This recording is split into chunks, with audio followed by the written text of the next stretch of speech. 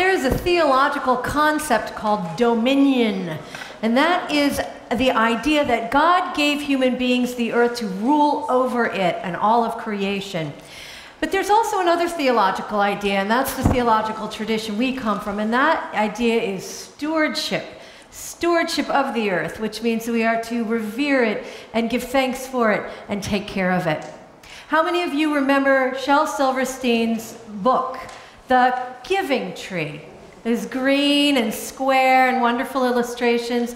Well, you remember that in the Giving Tree, the boy loves the tree and the tree loves the boy, and they have this sort of codependent relationship where the tree gives everything she has to the boy because he needs it, and eventually she ends up just a stump.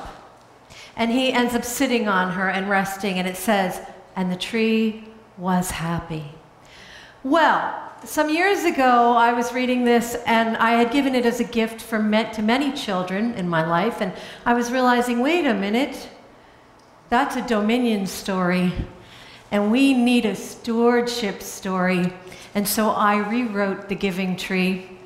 My version is called The Demanding Tree.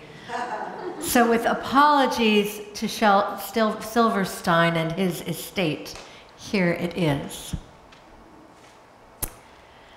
Once there was a tree, and she loved a little boy. And every day the boy would come and he would gather her leaves and make them into crowns and play king of the forest. And the tree loved the little boy, but the tree was a bit irritated. King of the forest, my trunk, she thought. Wherever did these human beings get such an attitude problem? Time went by, and the boy grew older, and the tree was often alone, which was nice and quiet, but she missed the boy. Then one day the boy came to the tree, and the tree called out to him, "Come, boy, come and climb up my trunk, and swing from my branches, and eat my apples, and play in my shade, and be happy." "I'm too big to climb and play," said the boy. "I want to buy things and have fun. I want some money. Can you give me some money?" "No chance," said the tree. "I have only leaves and apples. Why don't you get a job if money's so important to you? I hear the Nature Conservancy is looking for clerical staff. Why don't you apply?" And so the boy applied for the job, and he sent many emails and processed many donations to the Nature Conservancy, and the tree was happy. But the boy stayed away for a long time, and the tree was sad. And then one day the boy came back, and the tree shook with joy. And she said, "What took you so long? You don't call, you don't write. How's the job? And tell me, who do you think would really be better for the environment, Bernie or Jill?"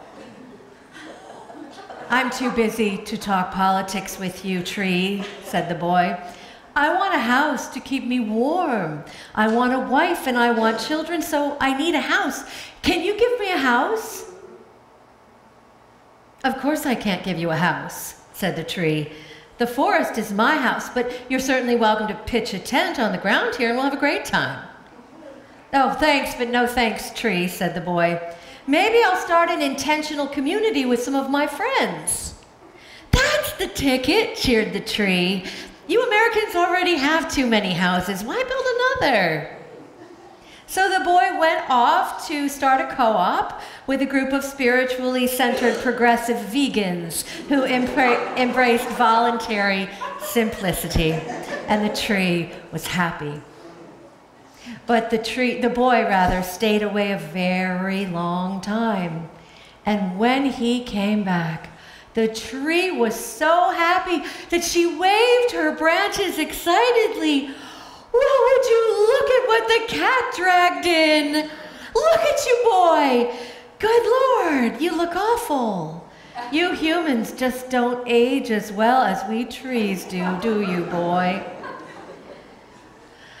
"You've got that right, dear tree," replied the boy. "I wish I could stay and shoot the breeze with you, but I'm too old and sad. I want a boat that will take me away from here. Can you give me a boat? Whoa, said the tree. I don't like the way you're looking at my trunk there, pal. You want to get far away from here? You've got legs, walk. And on the way, why don't you take some of these seeds and plant more trees? Make like Johnny Appleseed. It'll do us all good. So the boy embraced the tree. He took the seeds and he started on his journey, and the tree was happy, really. After a long, long time, the boy came back again. I'm sorry, boy, said the tree. You have no more teeth to sink into my apples. You're too fragile to swing in my branches. Your friends in your intentional community are long gone, and your old legs can't take you around as they used to. We both know that you are at the end of your story, and that I will long outlast you. I just wish that I could give you something to comfort you. I don't need very much, said the boy. Just a quiet place to swing and rest. Well, said the tree, straightening herself up as much as she could. Well, this old tree is good for swinging and resting. Come, boy, tie your hammock on this branch over here, and on this branch over here. Come, boy, swing from my arms and rest. And the boy did, and the tree was very happy.